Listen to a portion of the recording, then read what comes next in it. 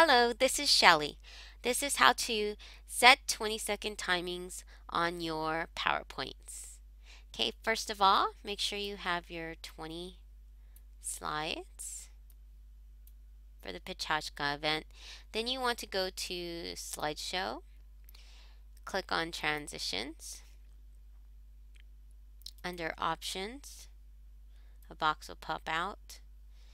Go to unclick on mouse, click and click Advanced Slide automatically after 20 seconds. Now apply to all. And there you go. That's how you do it.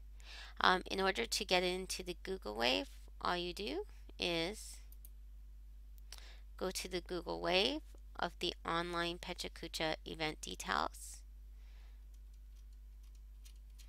And if you go to click right here, then it'll pop up and you can download the file. And then we'll have access to it. Well, I look forward to seeing you at the Pachachka event.